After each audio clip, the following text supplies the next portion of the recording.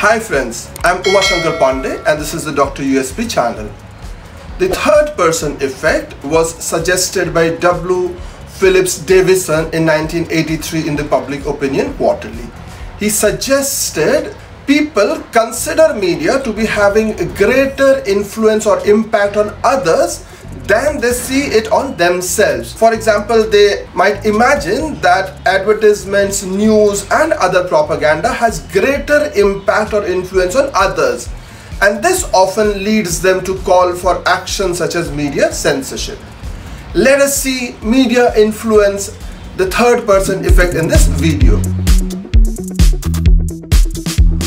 The cause of the third person effect lies in the perception gap. A person might acknowledge the persuasive intent of a media message, but will often assume that other people are more susceptible. The third person effect describes how people often think that everyone else is more affected by media messages than they are. In simple terms, a person believes that media impacts others much more than it impacts themselves. This perception often leads to various social behaviors, including support for media censorship or different modes of persuasive communication. The third person effect assumes that people see the influence of media on themselves and on others as different things. It suggests that individuals can distinguish between how media affects them personally and how it affects others. Researchers believe this difference in perception is a kind of distortion, where most people recognize this inconsistency in logic but still accept it. To measure the third person effect, researchers typically ask people two types of questions. One, about how much they think the media influences them, and another about its influence on others. If people report that the media affects others more than it affects themselves, this confirms the third person effect. Davison in 1983 first described this tendency for people who are exposed to a persuasive message to believe that others are more influenced by it. In the third person effect, it doesn't really matter how accurately one understands the media's impact on others. What's important is how one reacts to the expected influence of the media on others, not the actual media content itself. For instance, in politics, it isn't essential to know for sure that negative ads affect voters. Instead, it's a candidate's belief that these ads might influence people that often prompts them to respond with their own advertisement. Early research on the third person effect showed that the phenomenon that people often think others are more influenced by media than they are themselves has been observed in different situations, such as how TV ads affect children and how campaign themes and advertising influence voters during campaigns. Studies have confirmed this belief across various media contents, including political news, TV violence, commercials, and rap music. The theory behind the third person effect looks at why people make social comparisons. According to attribution theory, people try to make sense of events and behaviors by observing them. There's a common discrepancy in how we attribute actions to ourselves versus others. People tend to explain their own actions as influenced by the situation, but for others, they attribute those actions to personal traits. The difference in judgment is known as an attributional error. It explains why individuals think they are less affected by media messages than others. The third person effect is based on the desire to maintain a positive self-image, a concept known as self-serving bias. People often compare themselves to those they consider worse off to boost their own self-esteem. They may also hold unrealistically positive views of themselves, believing they are less likely to face negative outcomes and more likely to have positive ones compared to others.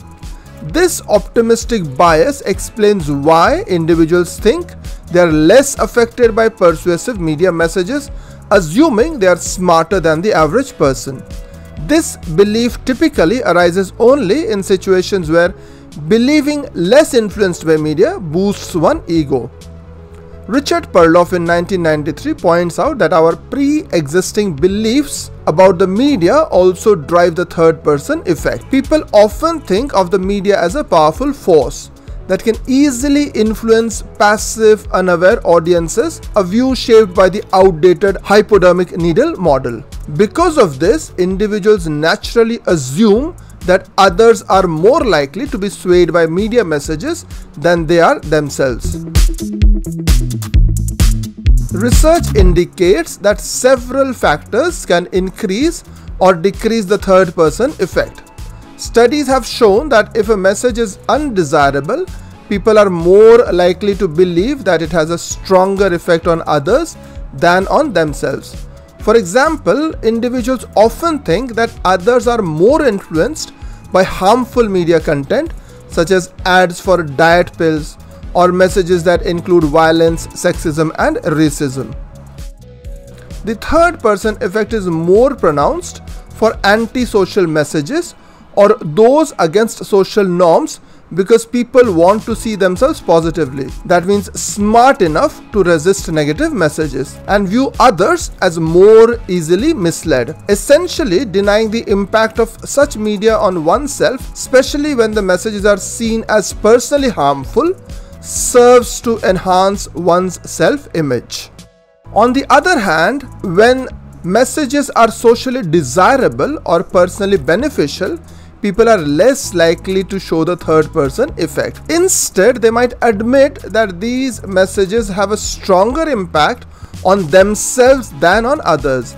This is known as the first-person effect or reversed third-person effect. Because the influence of positive pro-social messages boosts one's self-image and is seen as beneficial. Another factor that influences how strong the third-person effect is the source of the message. If people think the messenger has a negative bias or there's an intent to persuade behind the message, they are more likely to believe that others are more affected by the message than they are themselves. In addition, the strength of the third-person effect also depends on how socially distant people feel from those they are comparing themselves to. According to the social distance theory, the third-person effect becomes stronger as people see themselves as more different from others.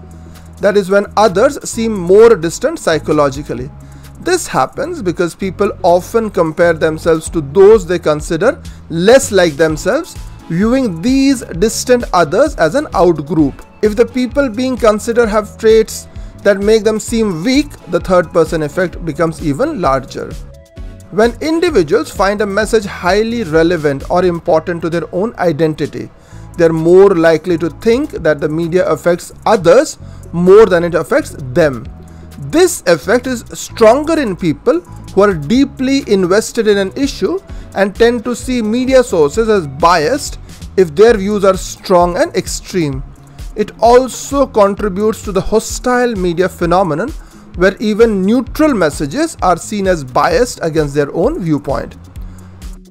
People who are more knowledgeable might believe they are less affected by mass media because they think they have the intelligence and expertise to resist its effect, unlike others who may not have these skills. Similarly, older people might feel that mass media has little effect on them because they trust their life experiences and established social attitudes to help them counter any influence. Participants in studies are often asked to evaluate the impact of certain messages on themselves and others without being directly exposed to the media. One problem with this method is that the third-person effect might occur because of the order in which the questions are asked. If participants first consider how media influences others and then reflect on themselves, this order might lead to a primacy effect, where the initial questions influence their subsequent answers. Scholars have debated whether the third-person effect is due to people misjudging how media influences others or themselves. Some suggest that overestimating the media's effect on others comes from believing that audiences are easily fooled. On the other hand, underestimating how much media influences oneself might be because people don't fully understand their own psychological workings, or because they want to feel invulnerable to boost their self-esteem. As the media landscape evolves with the rise of digital and social media platforms, it is crucial to examine how the third-person effect manifests in these new contexts. Research could focus on the effects of algorithms, echo chambers, and social media influencers on the third-person effect perception. Understanding how and when perceptions of media influence lead to concrete actions such as censorship, advocacy, or changes in voting behavior can inform both policy and practical intervention. Thanks for staying along, friends. As always, it was a delight having you here. I'll be back with another video very soon. Till then, have a great time.